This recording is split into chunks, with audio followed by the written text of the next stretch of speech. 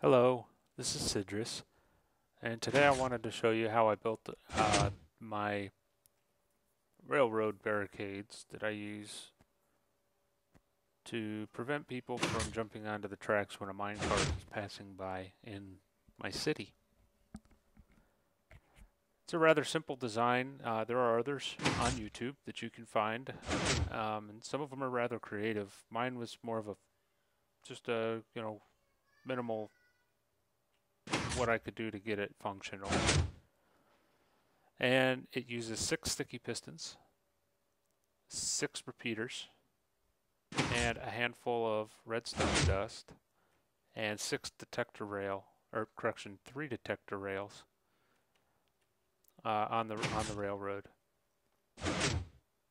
So this is the model of it working. And as the minecart approaches this first detector rail, the barricades go up. And as long as the minecart's traversing in the protected zone, the barricade will stay up. As soon as the minecart moves the other end, the barricade goes down. So the easiest way to build this is to have you've got 6 sticky pistons.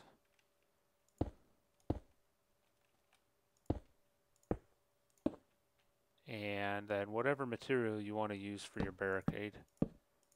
I've been going with wood in my world.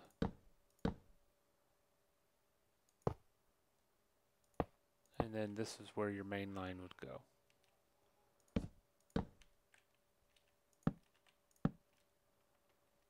And we'll just get a little bit of it going here. And so, whoops. What I've found is for my timing, I like to have the edge detector plates 1 block from where the barricades start on either end. And then we just connect them together. And so now we've got the inputs set, and we just need to hook them up with the redstone. I run a line of redstone down the middle first. This redstone is here to help ensure that as long as there's a cart running along this rail, it'll be powered. As soon as the cart comes over this detector, it's kind of like a pressure plate or a button. It applies an input for a certain amount of time and then turns itself off. And I was having a problem where the minecart would come along, and if it's not going fast enough, somewhere in between here, of course it's going to rain. Anyway, somewhere in between here, the input would turn off, and so for a brief second, the barricade would drop, then it would hit this detector plate, and the barricade would come up again, and it looked really bad. So by having this extra detector plate in between these two, even if the minecart's going slowly, it'll hit this detector plate, which sends power to this central wire down here and keeps the barricades up for as long as the minecart's traversing the protected zone. Now, in order to connect the pistons, you'll need a set of repeaters.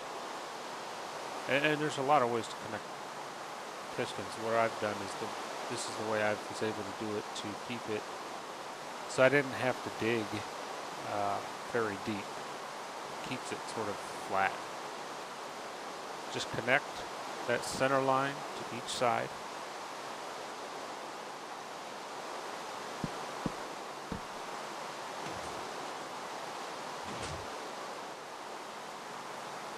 And it's done.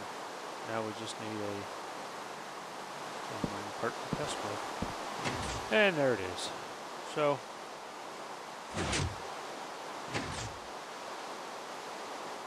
anyway, thank you for watching.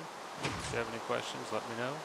Leave a comment and I will try to answer them for you. Bye.